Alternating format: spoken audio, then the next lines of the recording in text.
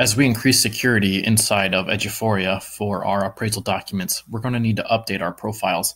That's for every single person that uses Eduphoria. We'll need to go into their profile by signing into Eduphoria, collect my profile, and then verify that your first name, your last name are correct, your email address. This is the email address you will log in on. This is also the email address that you will receive alerts to. So make sure it is your correct Rockwall ISD address.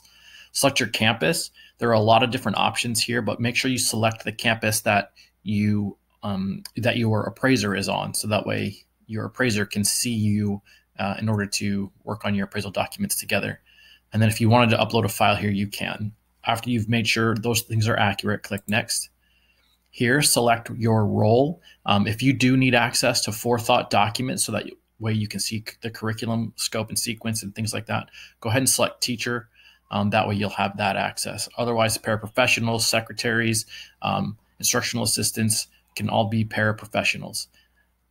All right, select your position, click Next. Select the subject you teach. If you teach more than one subject, you can check off all of those boxes too. You're going to verify the grades that you teach. Again, if you teach more than one grade, select all of those, click Next. And here's where you're going to select the security question. And so you can pick from any of the choices that they already have available. And so for me, for an example, I'm selecting where did you meet your spouse?